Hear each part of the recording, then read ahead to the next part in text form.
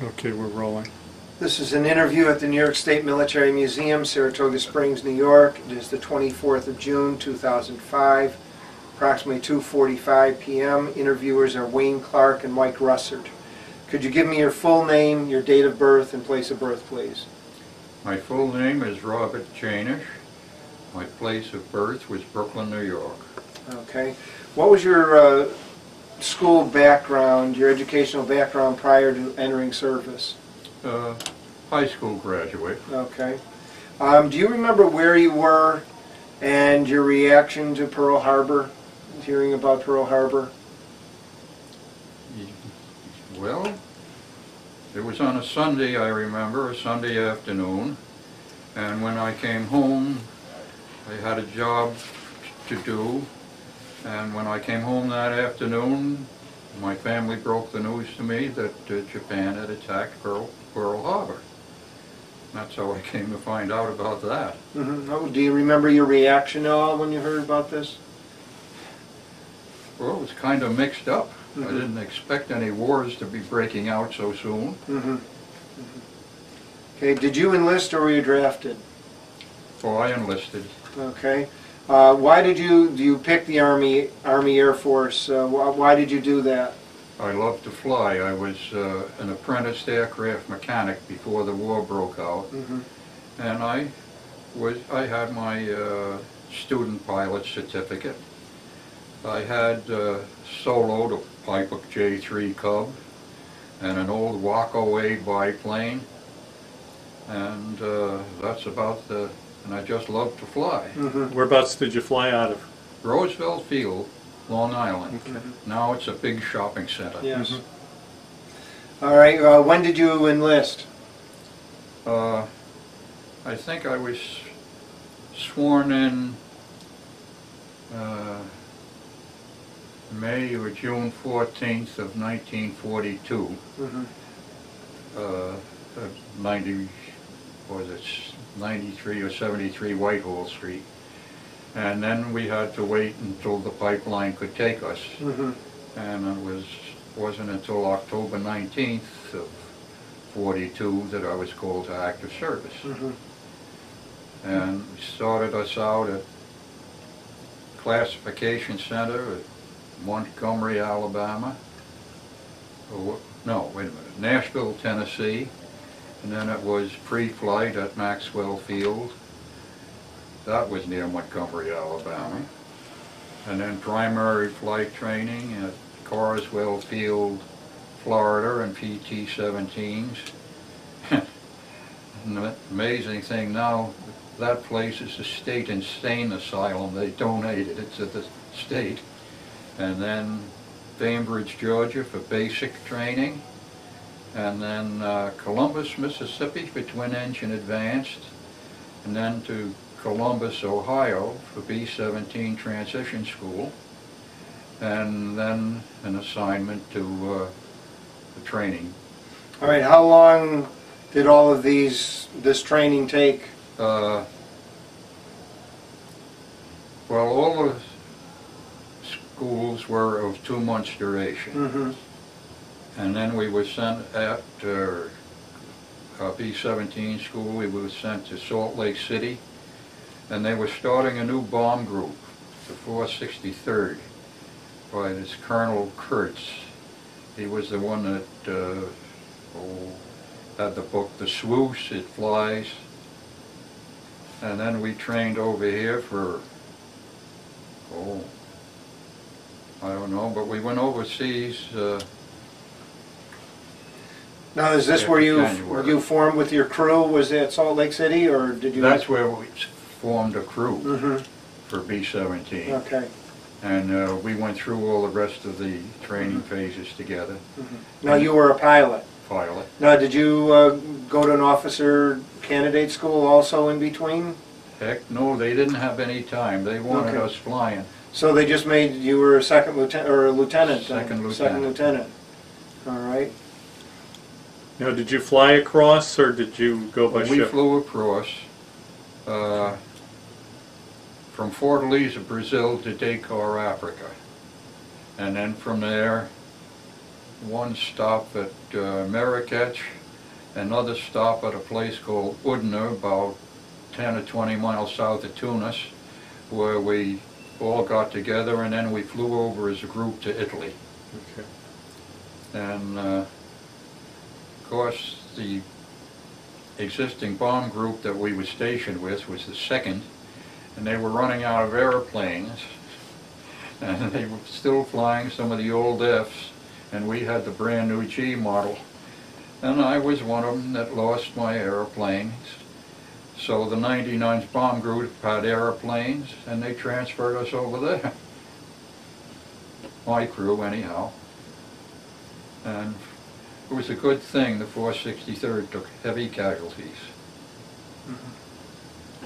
Now, did you fly primarily the same airplane all the time, or? No, no. Okay. I had one that I flew a lot, Mm-hmm. and I liked that one. That was a good one. Did you ever get to name a plane? No, but this one that I flew a lot number was 068, and the name was Heaven Can Wait. It did. For me, anyhow.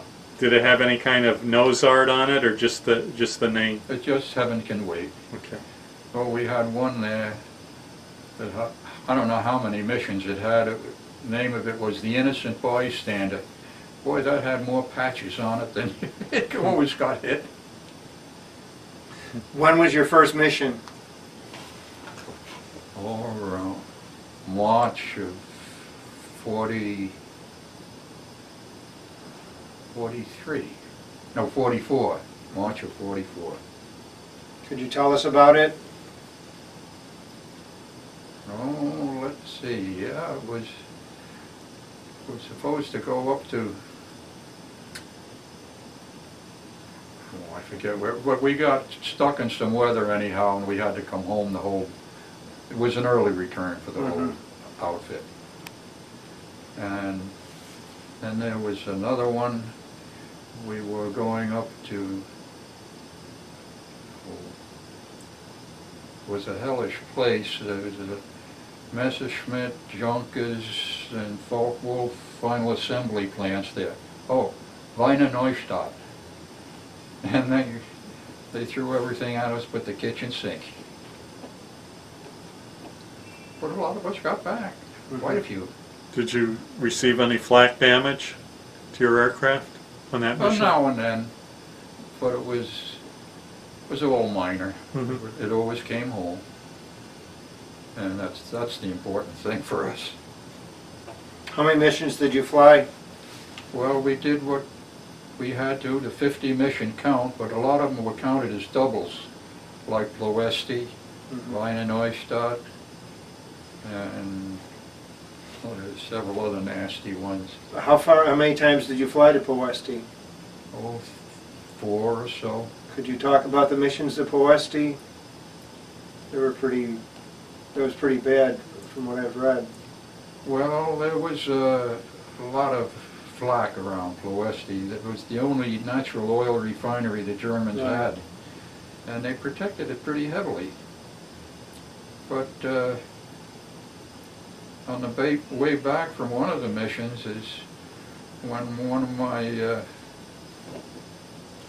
wingmen couldn't get his bomb bay closed or something. He was falling back a little bit, and I stayed back there with him because 2 airplanes have a better chance against enemy fighters than one.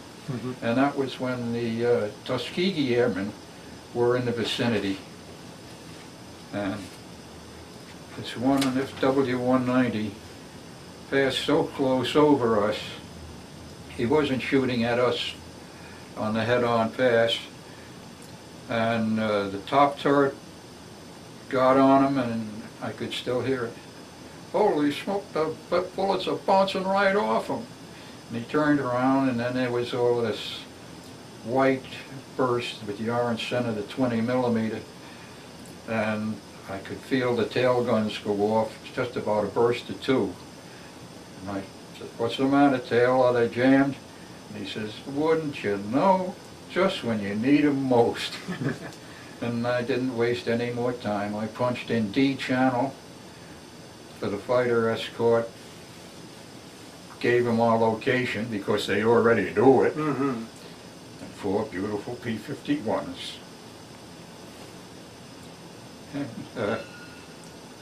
I think the crowd made a mistake. He tried to outdive them, and 4 of them, I didn't see the rest. But we got home all right. How'd you feel about the Tuskegee Airmen? Wonderful. Never did fault them for that. They could fly. Well, of course, they were the cream of the crop. Right. What were most of your targets? Railway, marshalling yards, aircraft factories, synthetic oil plants, and regular oil fields. Let's see what else.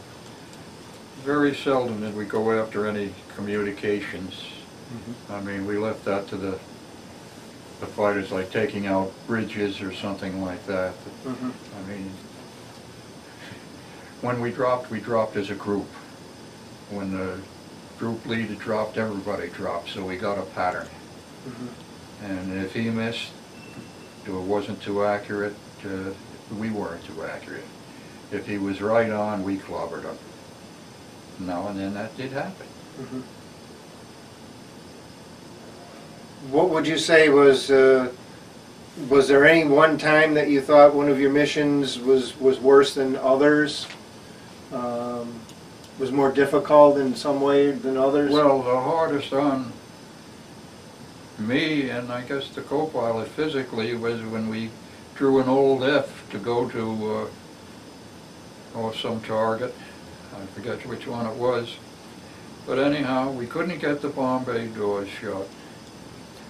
So I was sending the flight engineer back to, and his hands were kind of frozen, so we couldn't turn that handle to get the bomb bay doors shut, and that was done from the bomb bays.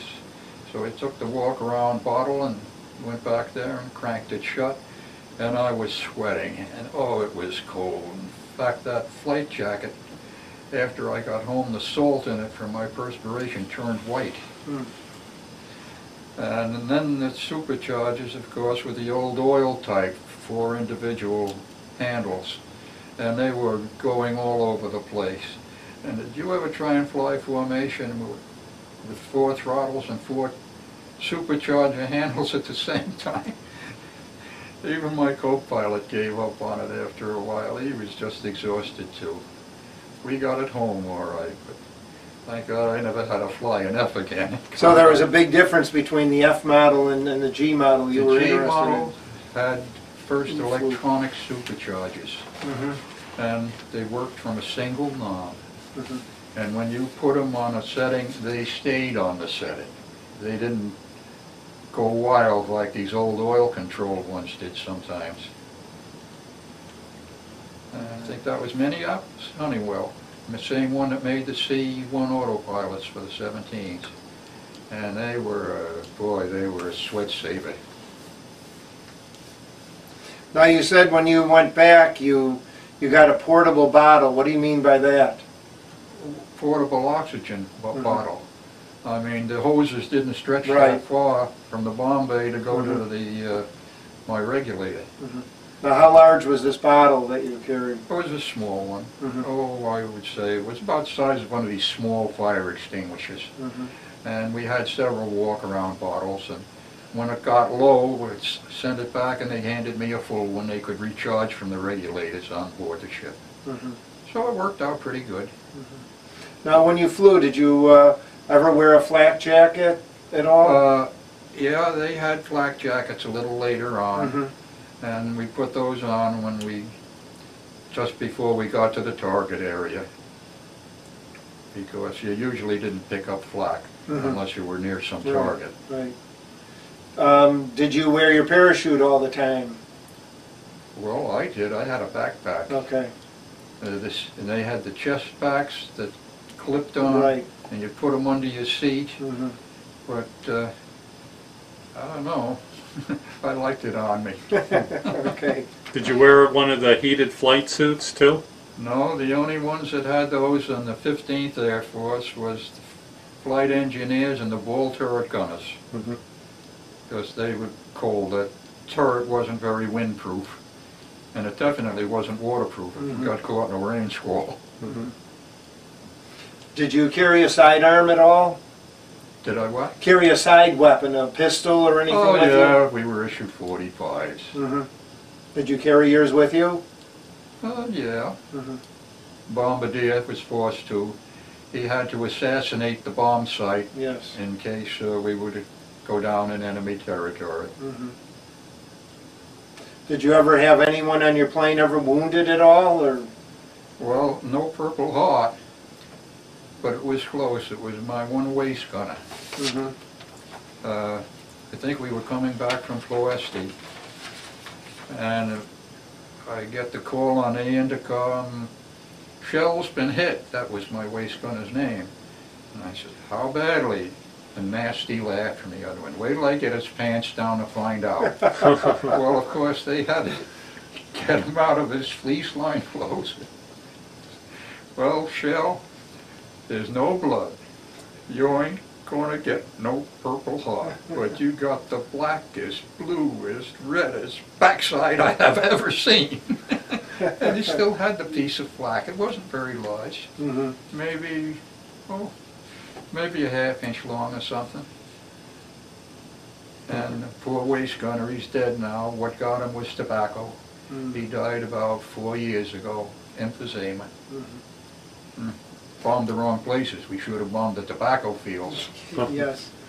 Did you, did the same crew stay together for all of your missions? Most of the time, because they used to take a new crew when it came over, they'd separate them and put one of the men to go with an experienced crew Mm-hmm. for his baptism of Mhm. fire. And now and then we had some rookies aboard. And toward the end of my stay there, I was the flight leader. And we came back from this one mission, and one of my new wingmen, they just checked him out. He'd already gone through his baptism of fire. And he stayed. No matter what we did, he was right there. And after we landed, his name was Weiss. I said, "Weiss, how many hours you got in B-17s?" And he says, "Oh," he says, "well, I was a flight instructor and I wanted to get into combat night flight, and I finally made it." And I said, "You idiot, you're the next flight lead."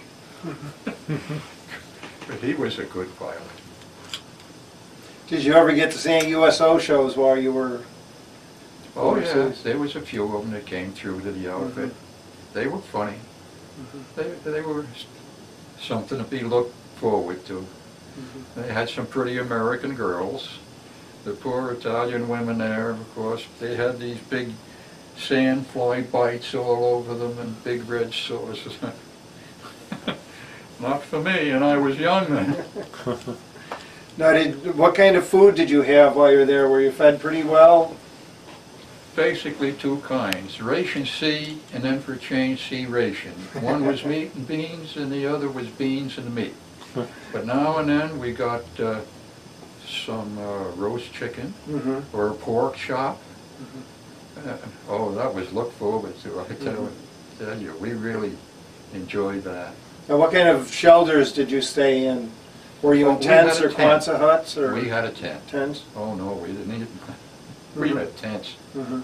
And they were cold, and when we got there in March, it was still cold in Italy. Mhm. And it isn't too sunny over there either.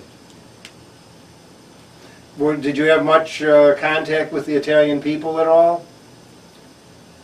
No, not really. Mm-hmm. I mean, you'd have to look for an Italian barber. Now and then they'd come around to the area, and they'd give you a good shave and a haircut. And now and then some of the farmers would come around trying to sell some of their produce. Mm-hmm. You didn't buy any milk, they had it. you would buy eggs. The first thing they wanted was 2 packs of cigarettes for 1 egg, but you could get them down to 2 eggs for 1 pack of cigarettes. And then you broke them right there in a pan or something to make sure they were fresh. And then you cooked them up on your little, well, we had these stoves we made out of 55-gallon drums. We cut them in half and cut a hole in it for a spout. And 88mm empty shell casings, the German ones, they made excellent chimneys. And you took sand in a little 5-quart can that the rations came in, filled it full of sand, and from a tank outside you ran a line of gasoline in, and you had a stopper on it, an adjustable thing, and you'd get that going, and it would heat your tent, and you could cook on it. Okay. When did you leave Italy? Finished up Yes. August 7th, 1944. And then we had to wait for about, I didn't get home until about the 15th of September. And we had to come home by ship. And we got caught in that hurricane that tore up the boardwalk in Atlantic City. And that was something. I've never seen anything like that before and don't care to see another one again. Now, when you returned to the States, where were you assigned then? Well, I went to aircraft maintenance engineering school, got through to that, and then was assigned in Savannah, Georgia as a desk work was not for me. They told us we were going to be flight test pilots. And that was something else. So we flight tested the forms and silk papers. Okay. Do you remember where you were when you heard about the death of President Roosevelt? At all, if that? No, I do not. How about the end of the war, World War II in Europe? Do you remember where you were when you heard about that?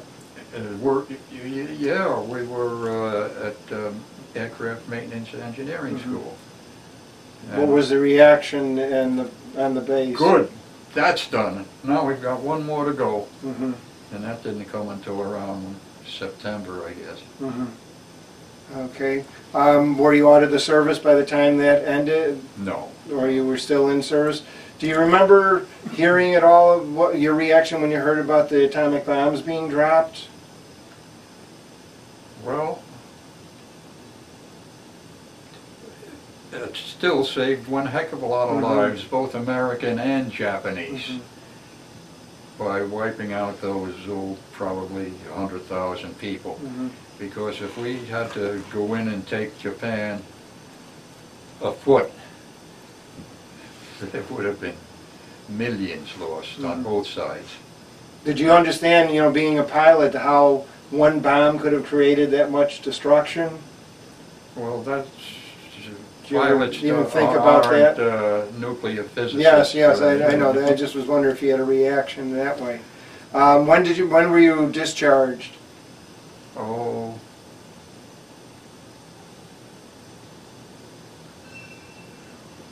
I don't remember exactly. I'd have to. It was September. Right? Okay, you didn't have to know the day. Just September '45. Yeah. Did you ever make use of the GI Bill? I tried college, but college, the world of academics was not for me. Did you ever use it to buy a home or anything? Purchase a home? Well, I worked at a lot of jobs. Okay. And, well, I always supported... Okay. Did you ever make use of the 5220 Club? Yeah, I did. Of course, that didn't last too long. Right. Okay. Did you do any flying after the war? No? No, well, you might say I went back on active duty up at Limestone, Maine, as a pilot, supposedly. after a refresher training course at Kinston, North Carolina, in T6s.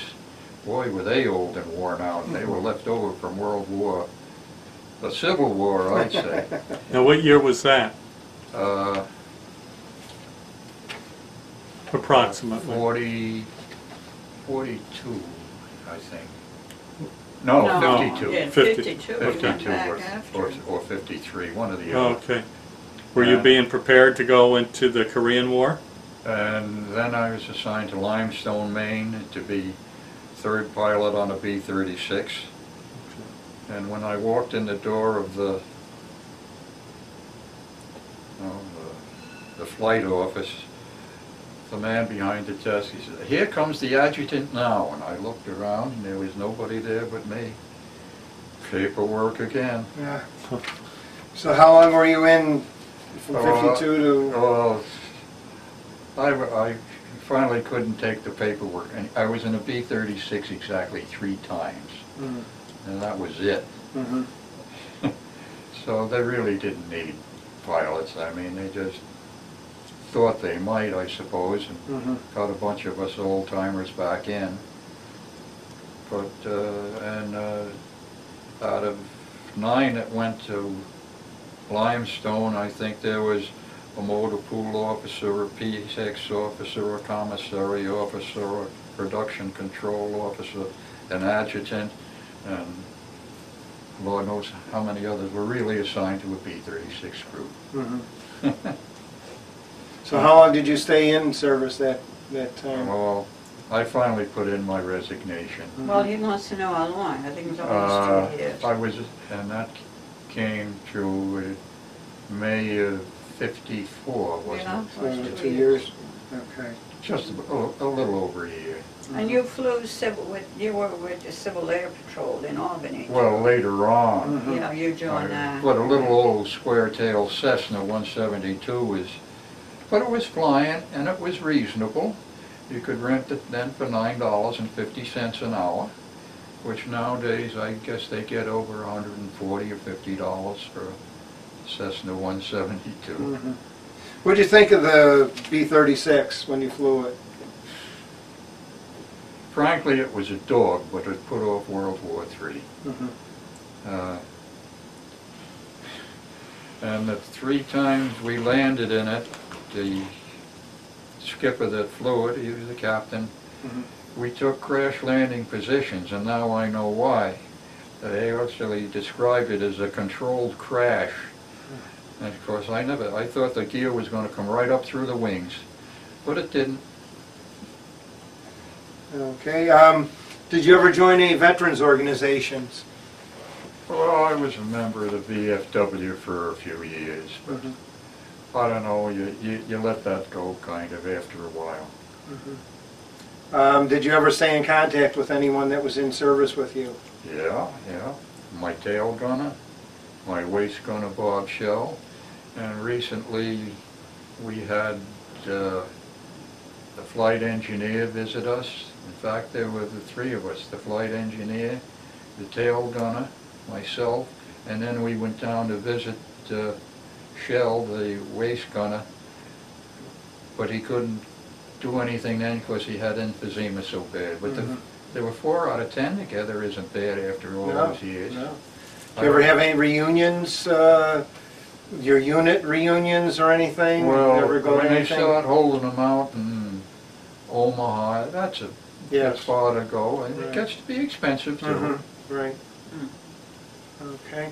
How do you think your time in the service changed or had an effect on your life? It's hard to say. Couldn't say. You went in, you did your job, and you came out, and you looked for another job to do to make a living. Okay. All right, now you had some photographs you brought in. Could you tell us about this one? If you hold it like this, Wayne will be able to focus on it. Now, what is that? Well, when my ground chief, crew chief got married, he got married at the nunnery in Naples that the government had taken over for the wax. And this was the wedding party that took off from near Foggia, where we were stationed. It was only a 90-mile flight. Mhm. So we got all of these people into a B-17. Into one B-17. Yeah, that's true. They carry a lot of weight. Yes. But they were standing in the bomb bay, they were crowded in the nose, they were standing in the... We tried to keep them from the tail because a tail-heavy airplane is no joke to fly. Mhm. Now, where are you in that photograph? Can you pick yourself out? Have to put on glasses to find out. Okay. I was raising a small soup strainer at the time.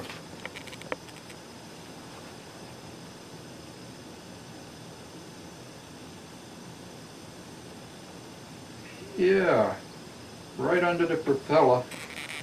I think that's me right there, I'm not sure. It's pretty hard to...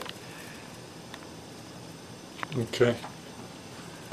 Now you have, what is this? This is the wedding invitation we received when my crew chief got married. Now, it says Italy, 1944, it's coming. And of course there's the shamrocks or something on there. And will that be able to pick out the print that's reasonable? Yes. Then I'll let it just speak for itself. Okay, I got that. Okay. And you have this photograph. And this was right after the wedding. I handed the bride an envelope that the boys in the squadron had collected that contained $1,500. Wow. Because Bill was one good man. He never did any work himself, but he darn well saw that it was done. And the funny thing there, he and the best man showed up about a half an hour late for the wedding. And the lieutenant colonel in charge of the whackery, another whack of course, was saying, oh, if that Bill stands up, my Nancy, I'll have him court-martialed. So about 5 minutes later, Bill and the best man stagger in holding each other up. Now this is a later photograph, you said. Whoop, I'm sorry. Well, anyhow, it was funny. She was ready to pounce on Bill like that when she saw the best man with the eagles on his collar. That ended that. And this is in the bride and groom's apartment at about 3 o'clock that morning. As you can see, nobody was feeling any pain, especially our squadron commander, the lieutenant colonel. And but a good time was had by all. And this is the couple. And this is the couple. Miss Nancy Reglan, and they called him Wild Bill Johnson.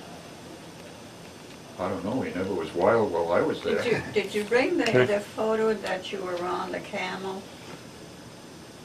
No. Oh, the one with the trip we made to Egypt? Mm. You didn't bring that. Is That's that the okay. one? No. No. Oh no, this was taken out of the waste windows of one of our aircraft, and this is over Vienna. I don't know whose airplane or what, but boy, did they play a tune on your aircraft with this flag. I don't think I've ever seen a photograph with so much flak in it. Oh, yeah, you just have to look at one of these night photos of Baghdad that they had. Yes. They really threw it up. That was Russian style. I couldn't see what they were shooting at, but they just thought if they threw enough of it up there, they would get it.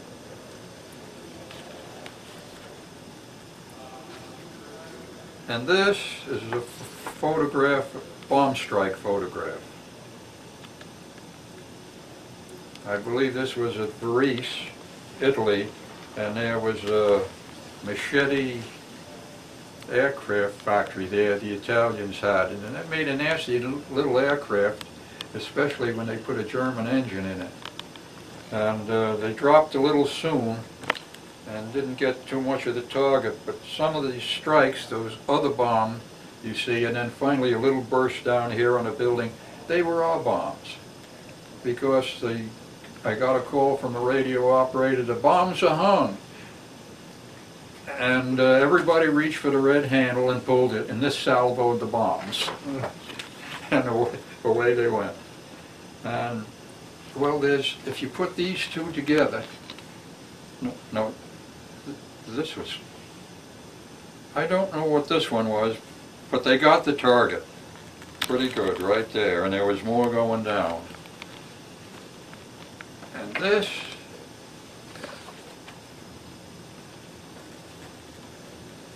if you put them together,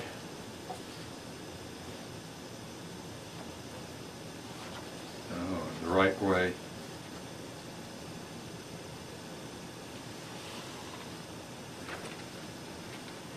oh, yeah, here it is.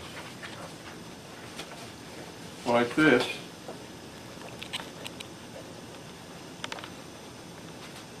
You can see the bombs going down. They took several photos as we were on the bomb run. And as they were going down, and then you can see where they hit in the marshalling yard. One of them must have been a tank car down there, that bright puff. Because don't forget, these things were taken from about at least 3, preferably 4, and if we had anything to do with it, 5 miles up. And that's it. Okay, well, you had this. Yeah, that's the original hot pilot's hat, rather. You never cleaned them, you never washed them. It was thought to bring bad luck. Now, you wore that on all your missions? No, I wore it on the first one when it was so darn cold after that. The same with that leather jacket. That was the coldest thing. After that, you piled on all the field jackets that the infantry wore. And that's the old 346 Bomb Squadron insignia. Now, what is that insignia of? What's that? What is What is it? it off? What is that? A snake around, a rattlesnake around a bomb. Okay. And of course the 15th Air Force patch. Now, you didn't wear that jacket all the time then because it wasn't warm enough? That's correct. This was good for movies like Hogan's Heroes. Now there's another patch over your squadron patch. Is that a name patch there? That's my name and wings, and I think,